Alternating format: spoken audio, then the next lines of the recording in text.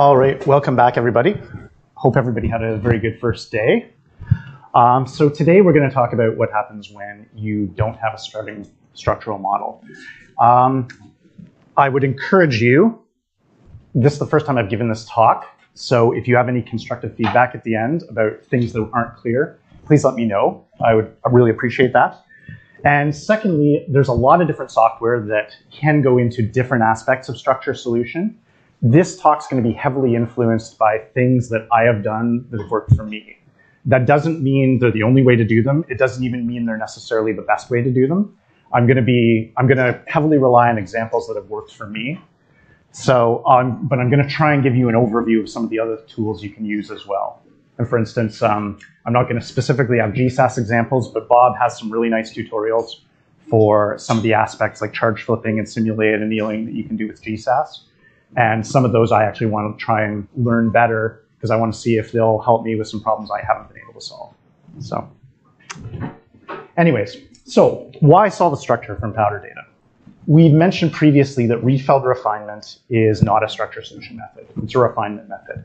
So in order to actually do Rietveld refinement, you have to have an approximate crystal structure that's representative of your material. And the focus of this presentation will be how to get that model when you don't have it, when you've got a new material. It's worth noting that if you have a single crystal, you really want to make use of it if you can. Single crystal diffraction is the most well-known and the most developed method for getting a crystal structure, and generally the most straightforward. So if you have a single crystal, it's normally well worth your time to try and use it. Solving structures with powder is generally more challenging, but it's also very rewarding, and particularly if you like puzzles. So it's a pretty interesting undertaking, and it's actually kind of addictive. So we talked yesterday about how you lose a lot of information in a powder pattern because you're collapsing 3D structure down onto one dimension. And peak overlap makes powder diffraction very challenging compared to single crystal diffraction where you're taking many, many images and getting very good estimates of intensities and positions. So because of the restrictions with powder diffraction and the loss of information, there are some things that typically go into structure solution that are more important than they are with single crystal diffraction. You often really want to have good detailed chemical information up front. You're going to have to use constraints and or restraints in your solution to keep them chemically reasonable a lot of the time. And you often, if you can, want to get validation with other techniques as well. There's a few things you really want to try before you try solving your structure. First off, you want to make sure you have the best, purest sample you can get. You can save a lot of time in the long run by making sure you have a really high quality sample to begin with. You want to have a hypothetical chemical formula, and if possible, you want to prove it with elemental analysis. A lot of the time you'll have a very good idea based on the stoichiometry you used in the preparation of what compound you've actually synthesized, but even really good scientists often get surprised when they find out what they made isn't quite the same as what they thought they made. You want to make sure you have appropriate diffraction data for the task. Really complex problems often require multiple types of radiation.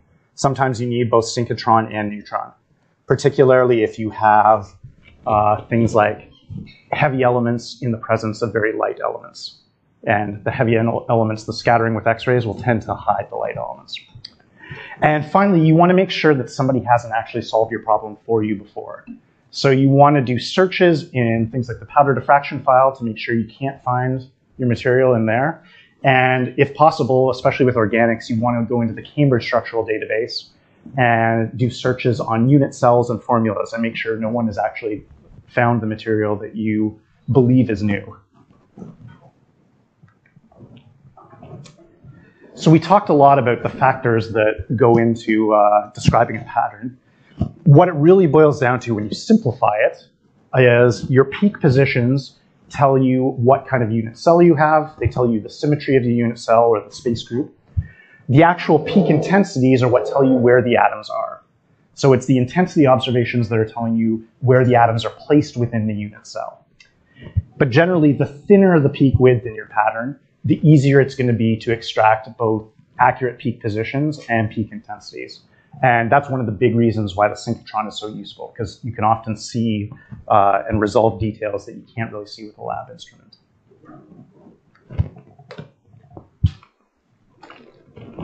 This is what's known as the structure solution maze of powder diffraction.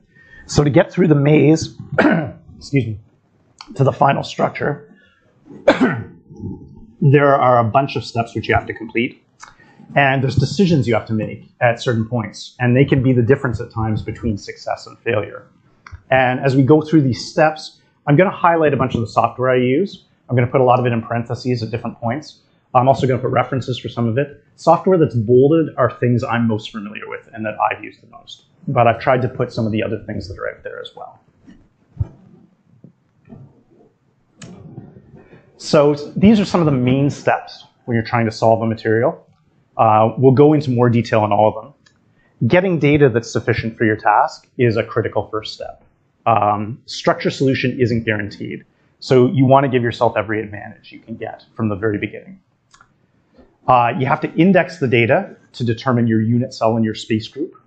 This often actually blends into the next step, where you do structureless Labai or poly refinements to extract intensities or to see how well your cell fits the whole pattern. Often a way of appraising how good cell and space group combination you've got is to test it with these structureless refinements and see how well am I actually fitting the data. Once you think you have an optimal cell and a good Labai or a poly refinement, you need to choose an actual method for structure solution. And often this entails trying more than one method until you come up with a basic structure that both explains the pattern well and it also looks chemically plausible. And once you have a basic structure, you test it with Rietveld refinement. And often you will have the basic structure, but you won't have all the fine details. So you'll need to use things like difference Fourier maps to locate things like missing water molecules or other atoms that might be in your structure that you weren't found with the basic solution. And finally, once you get a really good looking Rietveld refinement and you've got a chemically sensible model, it's always good to confirm it or to validate it with other techniques if you can.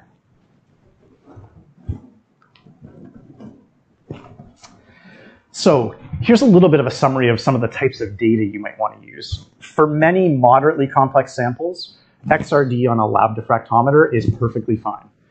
It's often preferable to have monochromatic radiation rather than a K-alpha K1, K-alpha 2 doublet. It just simplifies the pattern and makes it easier, particularly for things like the indexing. But lab diffractometer data can be very good for structure solution. For complex, really large cells with low symmetry, synchrotron data is often preferable, especially for the indexing step, because it can be very difficult if there's a lot of overlap in your pattern to come up with the appropriate and correct unit cell. If your problem is really complex, I mentioned before, if you have light atoms in the presence of heavy atoms, sometimes you're going to want to have both synchrotron and neutron diffraction. It's going to aid you in finding the light atoms, and you're going to come up with a more robust structural solution. And we won't be discussing magnetic structures here, but if magnetic structure is part of your interest, you really have to use neutrons. It's essential. So once you've got your data, the next step is to figure out the correct unit cell and space group. So ab initio indexing is a really interesting step. Depending on the sample purity, your data quality, the complexity of the unit cell, it can actually be the easiest step, or it can often be the most challenging or a bottleneck. There's a lot of different indexing programs, and they use different methodologies. I often start with a program called diffval because it's very comprehensive. It uses a very exhaustive strategy. And this makes it really good for finding cells of monoclinic symmetry and higher. Because of that exhaustive strategy, it's a little bit slower. So if you suspect you have a triclinic cell, you often want to use a program called TRAOR. And I can't overemphasize, indexing is always easier with a pure sample. Many of these indexing programs that I've mentioned up here can tolerate a few impurity lines, but you're always better working with a pure sample if you can.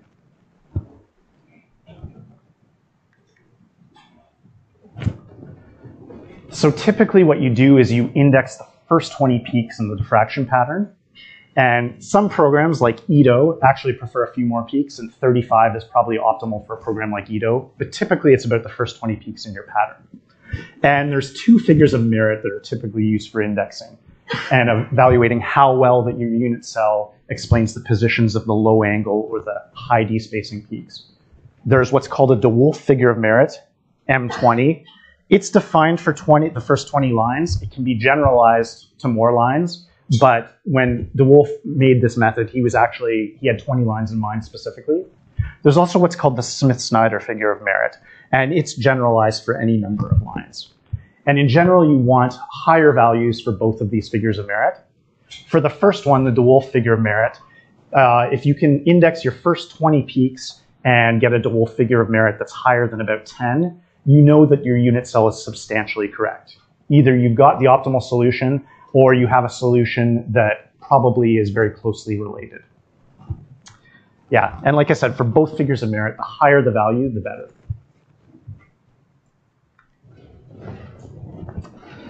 Since they use different strategies, it's very helpful comparing indexing obtained from more than one program.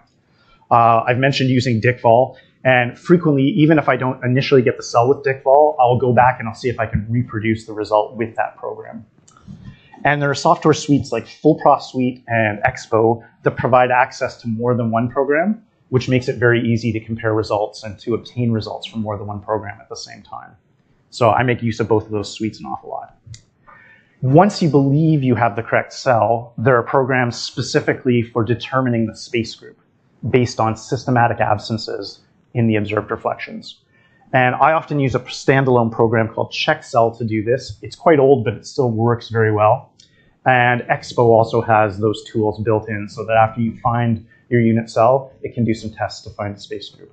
And GSAS can do that as well. It's important to remember that the size of your unit cell should always be appropriate for a reasonable number of formula units, which depend on the symmetry and specifically the general multiplicity of the space group. So your unit cell contents should always make sense with the unit cell. And there's a number of ways you can consider this. For organic compounds, you can estimate the number of atoms in an organic compound or in the cell by dividing the unit cell volume by typically 17 or 18 angstroms per non-hydrogen atom. And that'll give you an idea of the number of atoms in the unit cell. And some software packages also provide calculators to estimate the volume or compare the volume to the formula or estimate Z. This is a little calculator I made called MAC, which I could give to you. And if you put in your unit cell in your formula, it'll estimate the number of formula units. And it's also nice because you can calculate the density once you've got Z. You can see there's an estimate of Z here. And you can calculate how absorbing your capillary is going to be for capillary experiments. And in this example, I've used calcium hydroxyapatite, so very similar to the fluorapatite we used yesterday. And MAC is estimating that there's about 1.8 formula units. It's not exact. The real number is 2. It's always going to be an integer, but it's pretty close.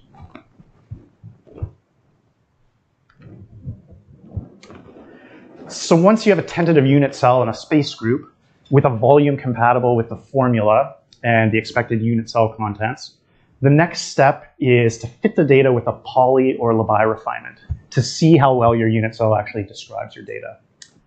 Often this step blends into the previous indexing step. You may come up with a few different unit cells which look plausible, so you'll test them all with Lebesgue refinement to see which one seems to be the optimal choice. Lebesgue and Pauli methods were devised to facilitate full powder refinement without the need for a crystal structure. So they do require a unit cell, but you don't necessarily even need to know the correct space group. For an unknown structure, you can test different space group options and settings to see if some are more optimal than others. And both methods fit the peak intensities to best fit the experimental data. So you can use them to extract estimates of the peak intensities, which is often a critical step for a full structure solution. And similar to Rietveld refinement, these methods work best when you know your instrument resolution, but you can also use them actually to get an estimate of your instrument resolution function, your profile parameters.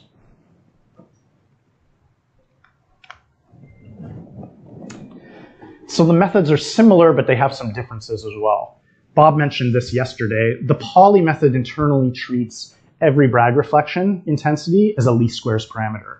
And this makes it somewhat computationally intensive.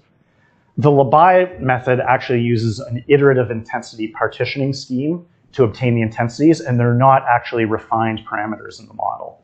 So mathematically, the Labai method is very similar to the Rietveld method and more similar than the poly method, which means it's probably been adopted in more Rietveld software than the poly method. And personally, I've mostly used the Labai method just based on the different software packages I've used for Rietveld, including GSASS and FullProf.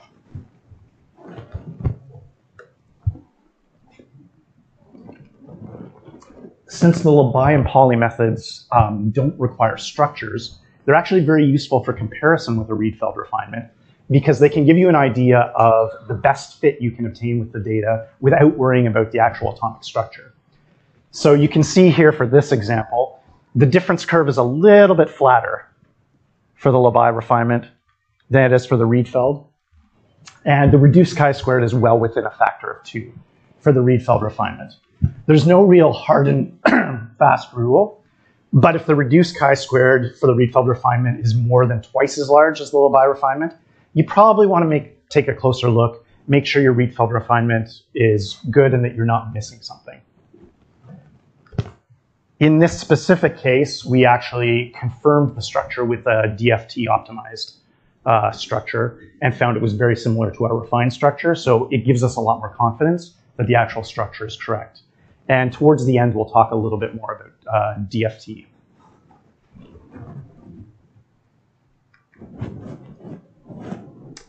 Once you have a unit cell and a Sprace group combination that agrees with your expected formula, and you've got a decent Labai and poly refinement, the next step is to actually attempt to solve the basic structure. And this occupies the entire top half of our maze here, but there's really 2 routes for going through.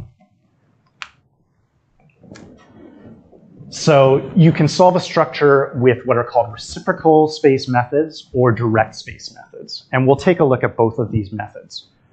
Often you won't obtain the exact solution in the initial structure solution, but something reasonably close that needs to be manually modified or modified through refinement and looking at density difference Fourier maps. The manual modification often happens when your structure solution, you get things like, if you've got polyhedra, you get 2 atoms occupying the same spot, and so you have to remove an atom, things like that, to connect polyhedra together.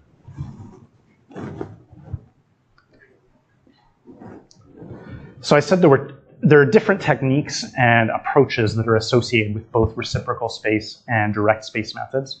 I've listed a few of them here with some of the common software packages. Both types of methods have some strengths and weaknesses. Reciprocal space methods generally extract the intensities from the PXRD pattern using a Labai or poly refinement, and they extract the individual intensities and put that into the structure solution. They require less upfront chemical knowledge than direct space methods about the unit cell contents, but they generally require really high quality data for them to be successful. Direct space methods require more upfront chemical information. You often have to build a plausible model, and then what happens is you use global optimization strategies which manipulate this model and move it around to find possible structures that explain your powder diffraction pattern.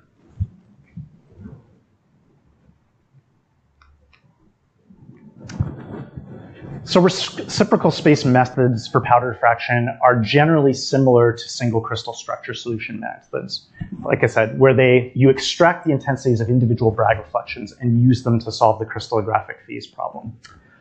In order for these methods to work, you need enough accurate intensities to find the atoms in the structures, and you need accurate intensities that typically go out to nearly atomic resolution, or close to 1 angstrom. This can be a very challenging problem, particularly for low symmetry, large cell compounds. So these methods often work better on smaller, high symmetry structures, and you always want to have really high quality data.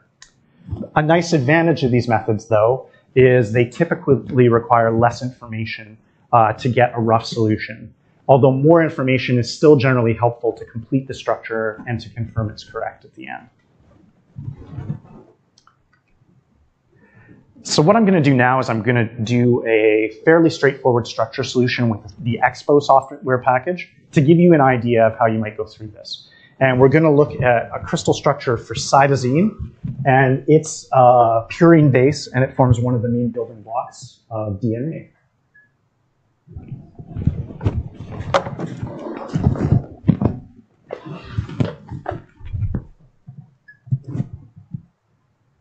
Will that come up if it's recording?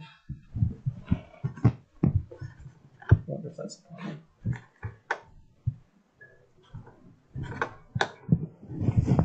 No, unless I just have to be logged in.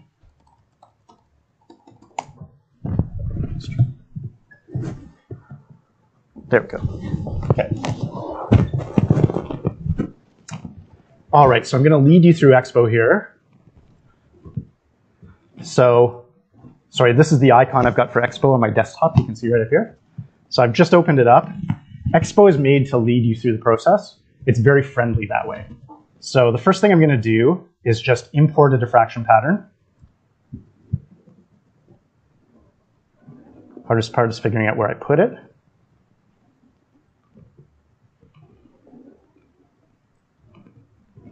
So this is just a multi-column pattern with 2 theta intensities I'm going to bring in. I need to specify my wavelength. So this was collected on CMCF-BM with a wavelength of 0.68, oops, not 0, 68908 angstroms.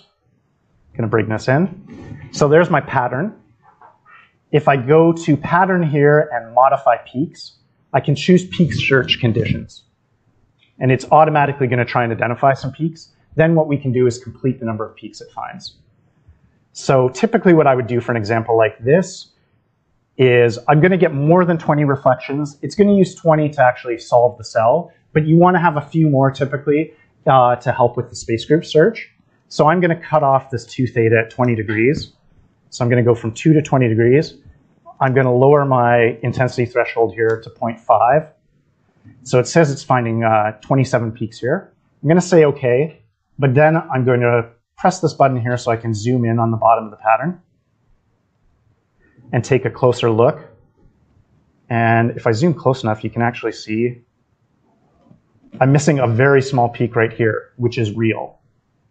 We don't have to include this one, but I'm going to add a few peaks. So I can choose add or delete peaks. And then with just a mouse click, I can add some peaks. And it generally automatically tries to find the maxima.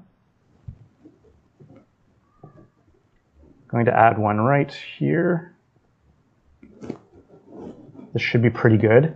So unless you know you've got an impurity, you typically want to try and explain all of the first 20 peaks.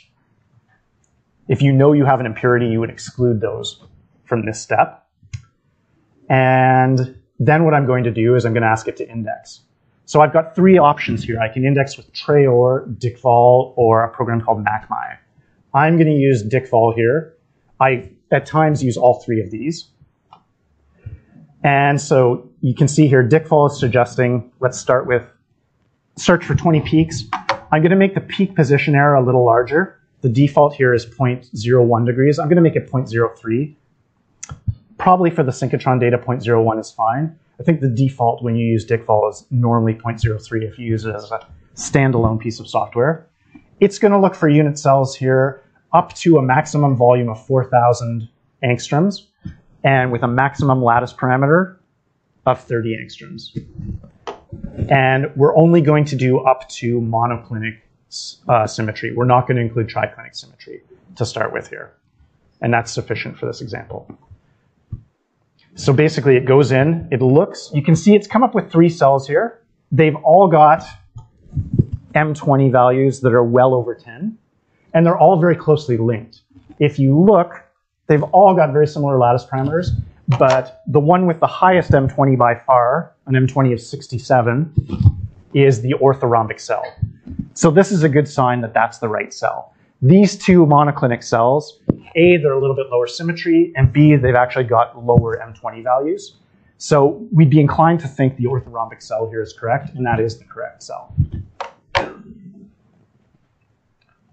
Going to say OK. Now what it's going to do is it's going to ask you to put in an estimate of your unit cell contents. We know our formula here is C4, H5, N3O. I'm going to put this in brackets. You can see one formula unit of cytosine is going to occupy a cell volume of about 127 angstroms, cubic angstroms. And our total volume of the cell is about 470. So this is strongly suggesting we've got about 4 formula units in this unit cell. So I'm going to put a 4 after there, and that's giving us an estimate of about 510 now, fairly close to our 470. And 4 can be a very reasonable number for an orthorhombic system. I'm going to say OK here, and it just asks us to click Next. What it's going to do now is it's going to do a Labai refinement, figure out what it thinks are peaks, and it's going to give suggestions of the possible space groups. Once again, in this case, it's suggesting P212121. This is a very common orthorhombic space group. It appears an awful lot for organics, and it's indeed the correct solution. And the figure of merit it's giving here is more than twice as high as the second best option. And in that case, it's actually giving an extinction group. So with a different space group, the final space group you can choose. So we're going to use P212121 here. And it's going to adopt that space group, and it's going to do another Labai refinement to extract the intensities. And then it's going to actually try the structure solution. You can see it's putting atoms around, and very quickly this came to a similar solution. Now I say similar. This isn't exactly the right solution. You'll notice the 3 nitrogens are all part of the ring. If we look at the actual molecule for cytosine, the nitrogen is on one of the terminal, it's on the ligand.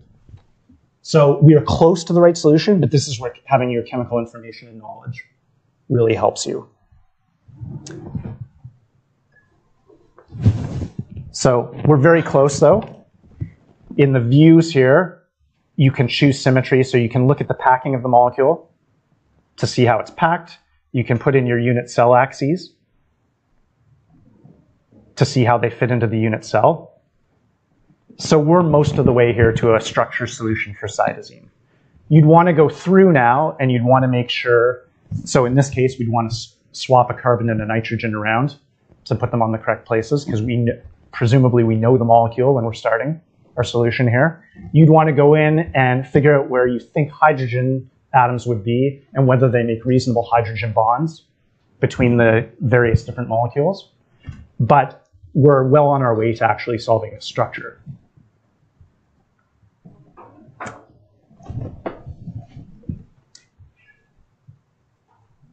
So I'm going to give you a warning. In reality, I've chosen this example because it's tractable in 5 minutes in front of you. It never really works this way, or very, very rarely. Expo is a really good thing to try because when it works beautifully. You saw how fast the solution came out there. It only looked for the solution for like 10 seconds or something. Often it will pop out if you've got good enough data and an appropriate level of symmetry and quality of data. The solution will often pop out within a couple of minutes. But I find it works like 10 to 20% of the time. Often it doesn't work. So we're going to talk now a little bit more about direct space structure solution methods. So direct space methods use the entire pattern rather than extracting integrated intensities.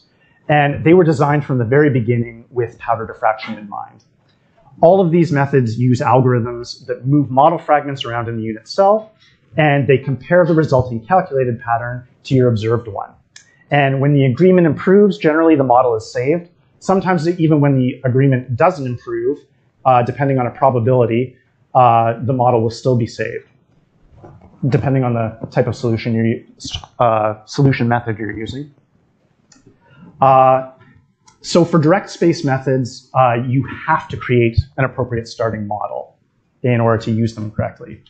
For inorganics, typically what you need to know is the elemental composition and the expected coordination polyhedra that might be present in the structure. For organics, you need reasonable starting models for the molecules that are present in the structure, which often requires a model building, particularly if the molecule you're interested in hasn't actually been solved before in a crystal structure.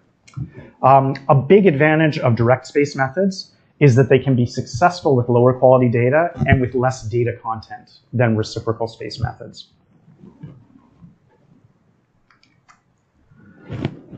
So we're going to look here at a direct space structure solution using parallel temporaling with a program called FOX. And this is using laboratory data. So the compound is a drug called trandolapril. It's used to treat hypertension or high blood pressure. I mentioned it briefly yesterday. And this powder pattern can be indexed pretty easily with Dickfall. I'm not going to do that step this time. And once again, it actually has space group 212121, a very common space group for organic compounds. And I couldn't find an example of a crystal structure that had trandolapril in it, so I had to actually build the molecule.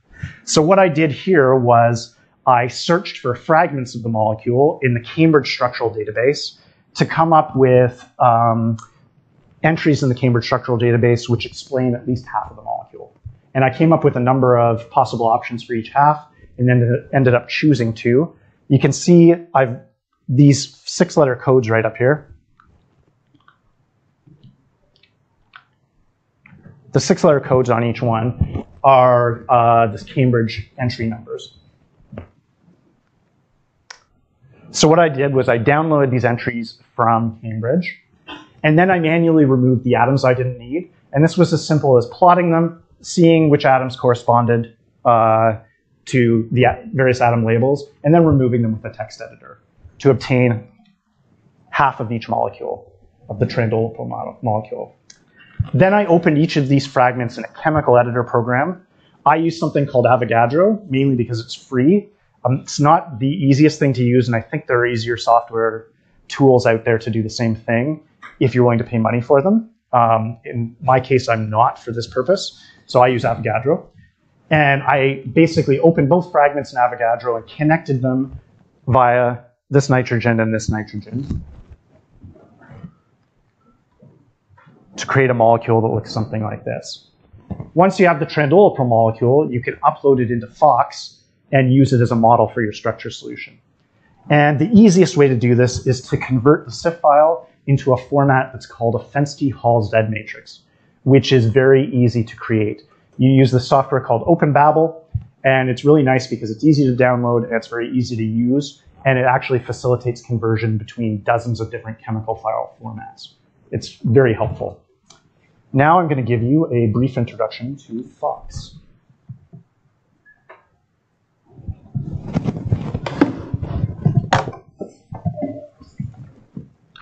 So FOX is right here below Expo.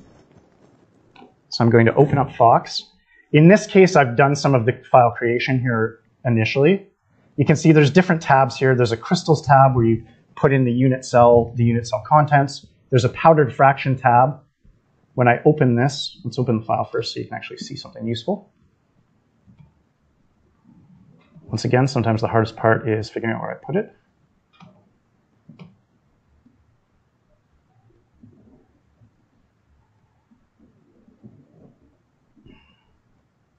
Oops, not Avogadro, FOX. No, actually, let's use that. Okay, so I've opened this up. Typically what I'll do is I make this console about this size so you can see some things. I can open the crystal structure or open the atoms. I'll put that down in the bottom here.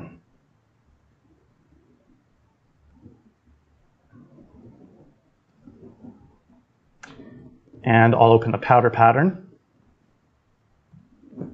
Show graph as well.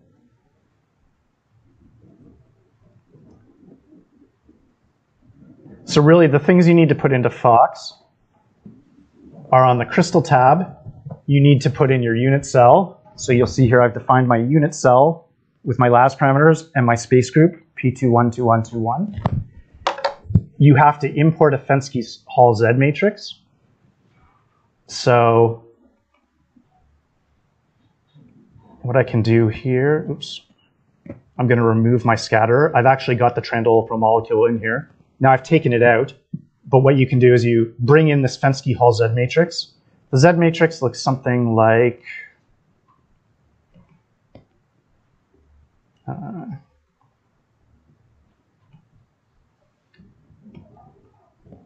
something like this. So it lists the number of atoms that are in the molecule, and then it lists distances, a distance between the first and second atoms, and then it describes them with a series of distances and angles to build the whole molecule. And again, you can make this very easily with OpenBabel, and it's a very easy way to import it into Fox. So you'd import the molecule, and typically you'd start with a randomized configuration. So you just ask it to randomize where the molecule is. And once it starts what's called the parallel tempering process, it's going to move this molecule around to try and explain the powder diffraction pattern. You can bring in the pattern as well. You need to put in the wavelength. So I've got the wavelength here. You need to put in the polarization rate. This was on instrument with no monochromator, so I've got a linear polarization rate of 0.5 here. And you'd have to add a background. In this case, what I do, it considers the background as a phase. So I actually import a crystalline phase for this. I've already done it. And you can import a background, and it'll interpolate between points to give you an initial background.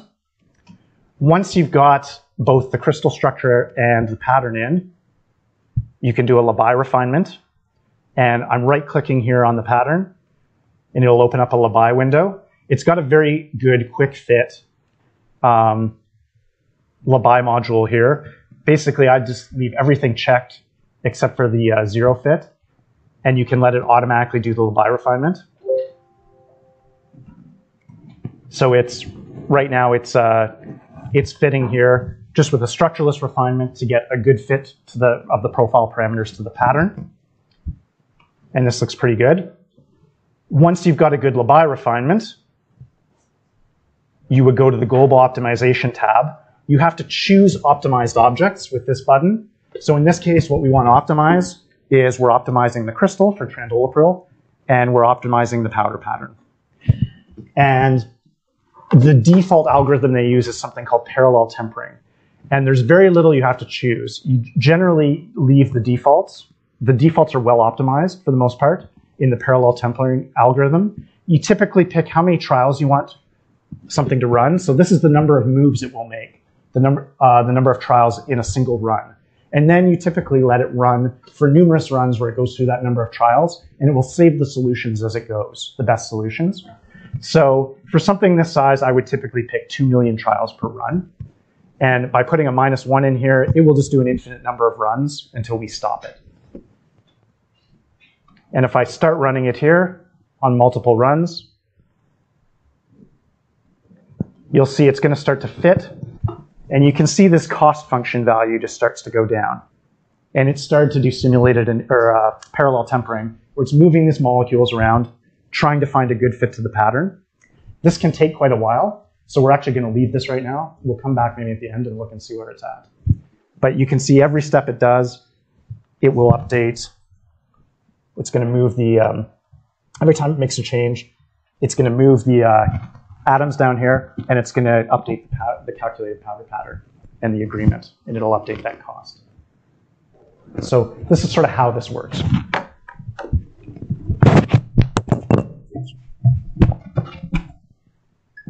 How much for time?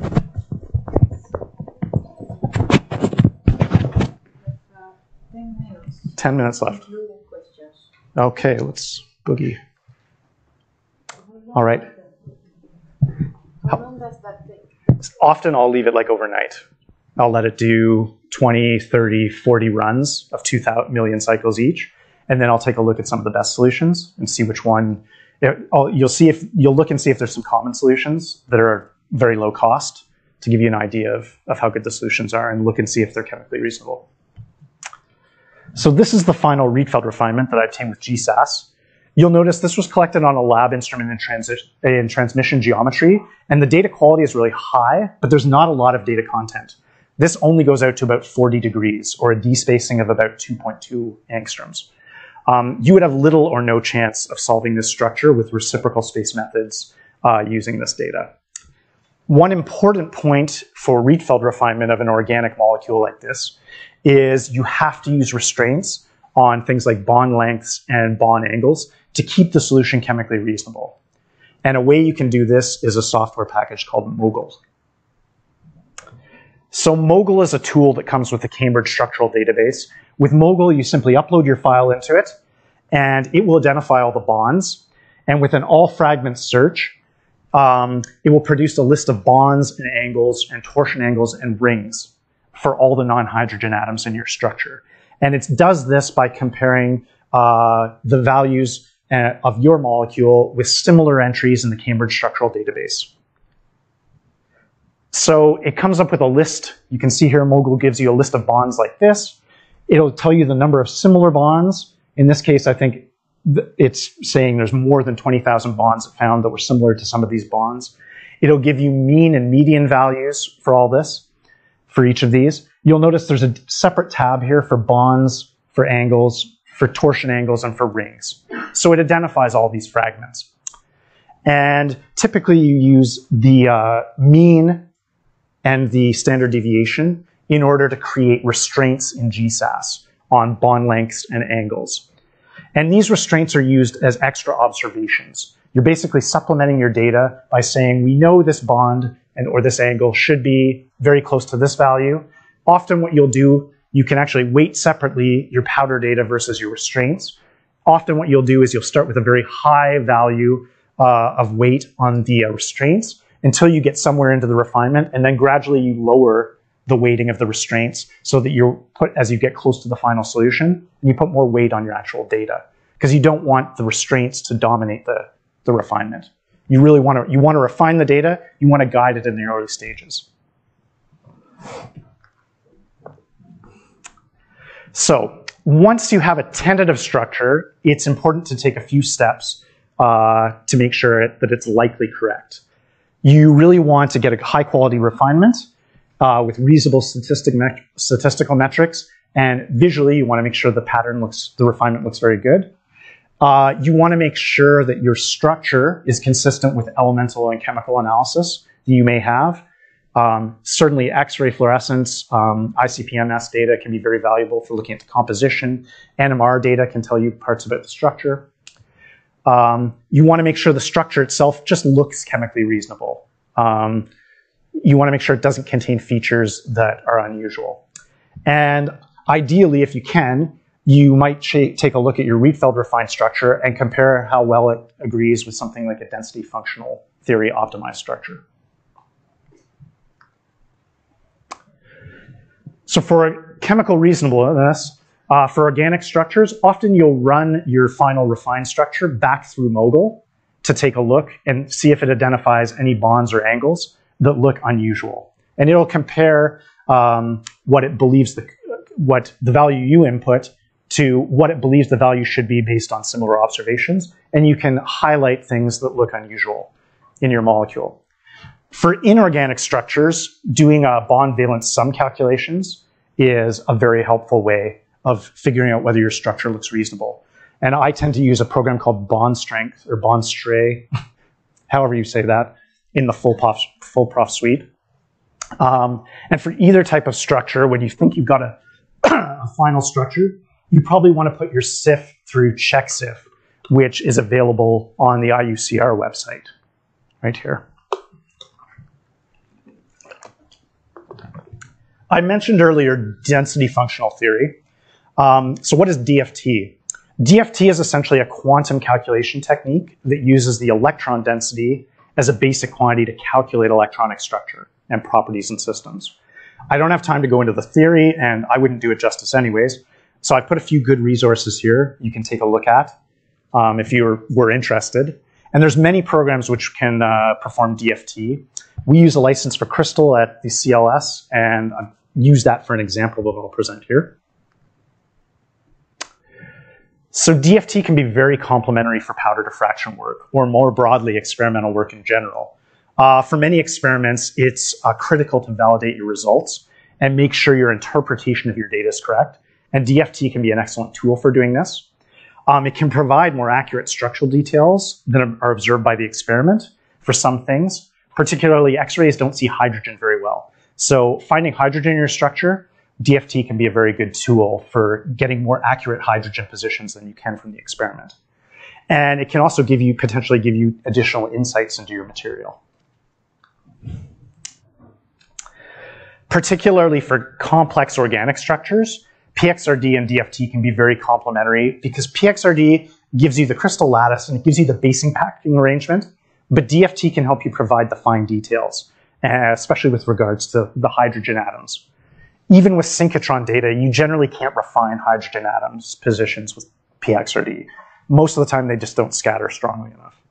So DFT can be a very complementary tool to get a full picture of your structure. And the agreement between PXRD and DFT can even be used to validate the correctness of the crystal structure.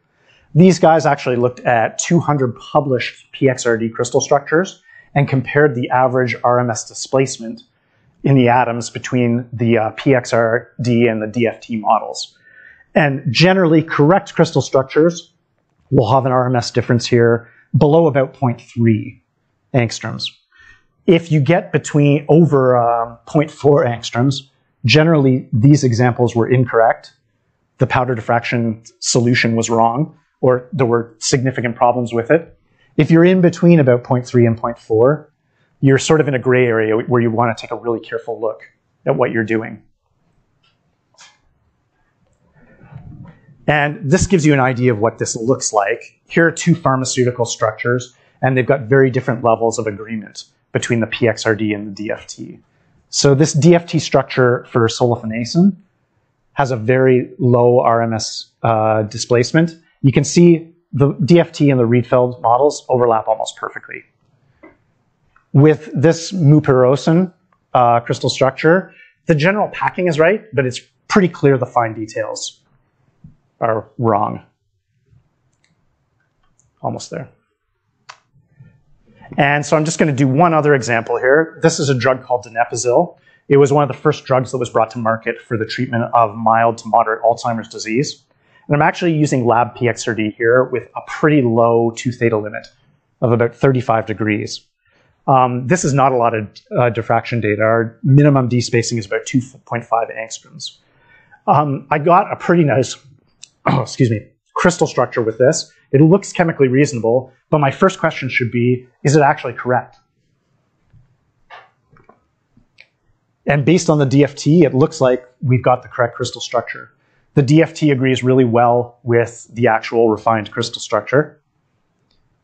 And once you've got the DFT, it's very helpful for describing hydrogen bonding and even deciding what a hydrogen bond, what constitutes a hydrogen bond in your structure. You can use tools within the DFT like what's called Mulliken overlap populations, which tell you how much the actual electron density is overlapping between atoms, and it can help you make decisions on what are real hydrogen bonds in your structure. All right, and we're just about at the end. So I put a little summary here of some of the different software I've mentioned. There's a lot of software in there. Most of it is freeware, the exceptions being the databases on the top line, and Crystal, we had to purchase a license, but it was pretty reasonable price, and it's forever. This is not a comprehensive list either of software that can be used for structure solution. This is a lot of the software that I'm most familiar with. And most of it, like I said, is freely available from the authors. So structure solution, it can be very powerful from powders. And in some cases, it's the only option you have. Some things are very hard or impossible to crystallize as large single crystals. But more than single crystal diffraction, you really have to have a significant amount of chemical and starting information about your actual material. You have to use things like constraints and restraints in order to obtain chemically reasonable solutions. And it's very important often to validate and verify your structure if you can. And I'd really like to just acknowledge, I've worked a fair bit and done a lot of collaboration with a guy named Jim Kadek, who is very, very good at this. And I owe him a great debt because a lot of what I've learned about both structure solution and density functional theory has come from Jim.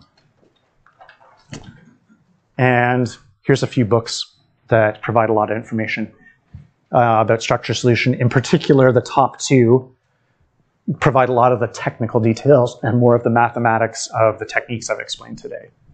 So, and with that, if you have any questions.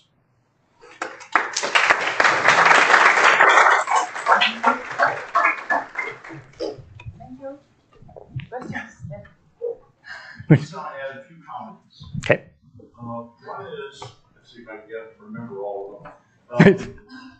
In the sample preparation, rather obviously, you want to avoid texture. You have to do whatever you have to do to make sure that there's no texture in the sample, because that screws up the intensities and basically will prevent you from solving the structure. Second point is that higher resolution is always better. You can do things with synchrotron radiation at a high resolution diffractometer that you can't do with a laboratory diffractometer because you simply can't separate the reflections enough to be able to get to individual intensities. You always